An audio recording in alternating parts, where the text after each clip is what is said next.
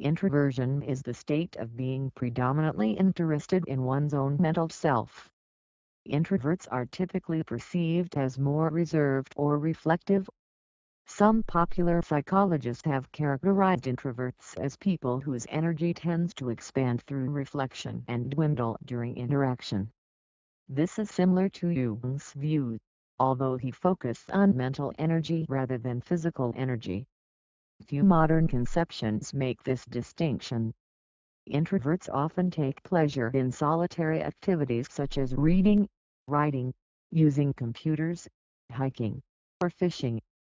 The archetypal artist, writer, sculptor, scientist, engineer, composer, and inventor are all highly introverted.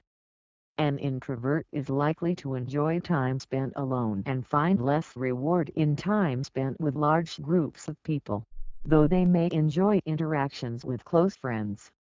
Trust is usually an issue of significance. A virtue of utmost importance to introverts is choosing a worthy companion. They prefer to concentrate on a single activity at a time and like to observe situations before they participate, especially observed in developing children and adolescents. They are more analytical before speaking. Introverts are easily overwhelmed by too much stimulation from social gatherings and engagement, introversion having even been defined by some in terms of a preference for a quiet, more minimally stimulating external environment. Mistaking introversion for shyness is a common error.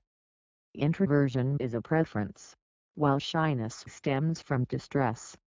Introverts prefer solitary to social activities, but do not necessarily fear social encounters like shy people do.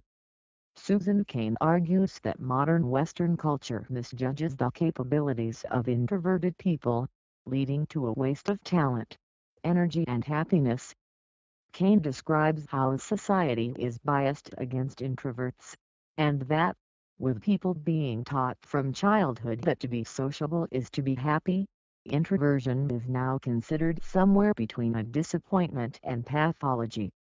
In contrast, Cain says that introversion is not a second-class trait but that both introverts and extroverts enrich society, with examples including the introverts J.K. Rowling, Cavett Isaac Newton, Albert Einstein, Mahatma Gandhi, Dr. Seuss, W.B. Yeats, Steven Spielberg and Larry Page.